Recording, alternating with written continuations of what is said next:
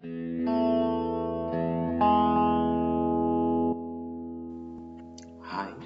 today we'll discuss some options in MS Word. So we'll go through, we'll discuss about borders and shading. Now, considering a border, if you put a border, it will give you a good professional look for your document. So let's start with the page border. So as we discuss in MS Word options, so we have discussed about home, insert, tab, and the borders and shading is under page layout. So if I am going through the page border, you can get this option over here, page border.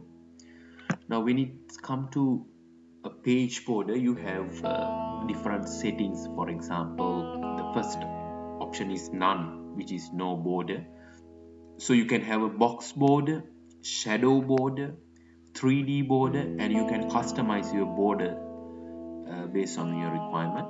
So so obviously with none border we don't have anything to discuss, but we'll start with box type border.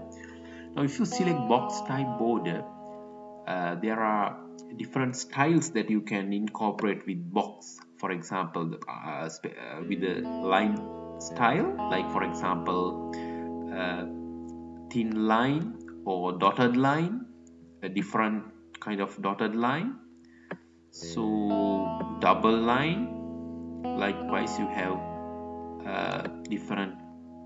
several different lines. So I will first select the very basic style, which is just a line, and you can see the line width, and when I press OK, you can see that the border is appearing in your document. So if I zoom it a bit less, you can see my page border is appearing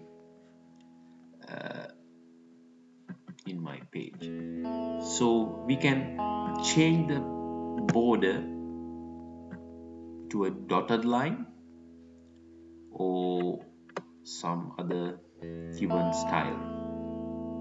Now this border has some shading after the border. So also we can change the border width. You can increase and you can decrease, and when you press OK, you can see that effect around your page.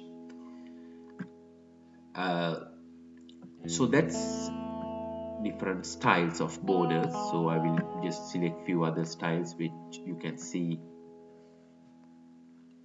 in your document. So that's about box type borders, and you can have shadow borders where you have the shadow of the border from next to the border. So that's shadow type border, and then 3D borders. So same styles appearing. So you can select different styles and 3D, and when you press OK, you can see that 3D effect around your border. So likewise, you can custom your border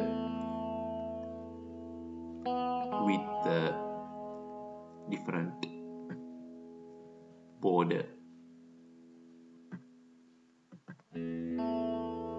Now, for example, you can also select different art types. So there are some given art styles where you can select the art, and when you press OK, you can see that art appearing around your document. So for example, let's say for kids or some other sort of fancy things, you can use this kind of borders.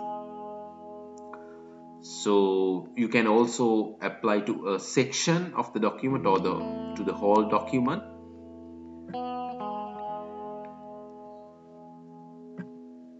So simply you can customize, and also you can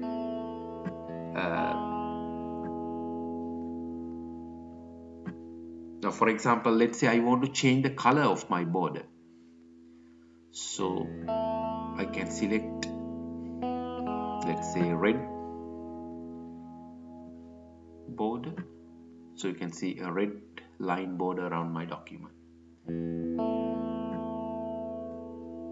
So that's basically about borders, but if you play around with this, you can get more idea on that. And also you can for example delete a part of a border. For example, let's say you want the border only for like let's say you want to get I mean you don't want the border to top of your page, so you can simply select this, where you can see the preview that the top border is eliminated over here. And also same with side borders and bottom borders. So mainly we discuss about a page border.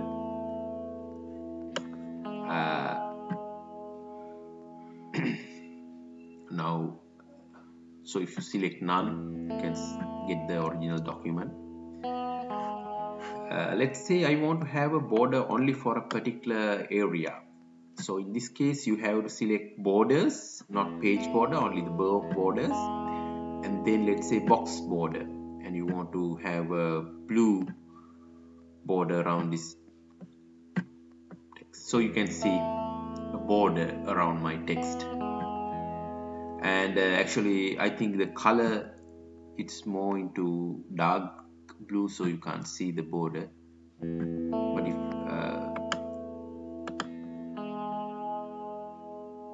so when you play around with this, you have to select the area, select the border color, and you can apply to your area. So this is a page border again. So the box border,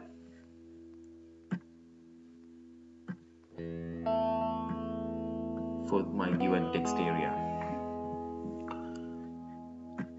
So we have discussed borders and page borders. Now also we'll complete the shading area, where you get the shading around your text. Now it's more straightforward. So let's say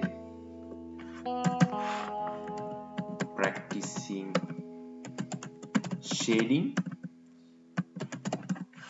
So you want to have a shade around this area, so simply you go to the borders and shading area and select shading, and let's say you want to have a solid border, and you want to select a color fill pattern, so the yellow shading around your text area.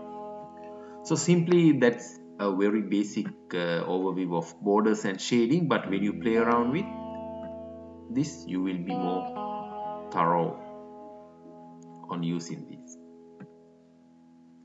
Thanks for listening.